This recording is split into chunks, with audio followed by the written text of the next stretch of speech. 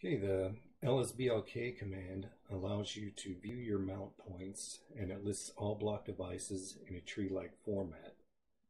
So just enter LSBLK in your terminal window and look at the output.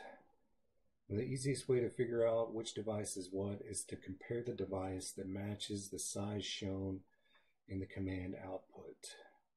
So SDA 1.8 terabytes, that's my secondary drive.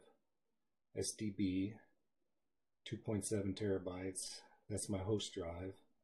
You can see SDB2 mount point is the root partition, SDB3 swap partition.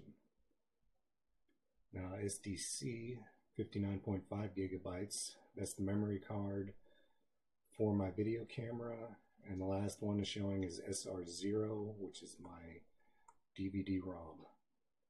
That's all there is to it. Thanks for watching.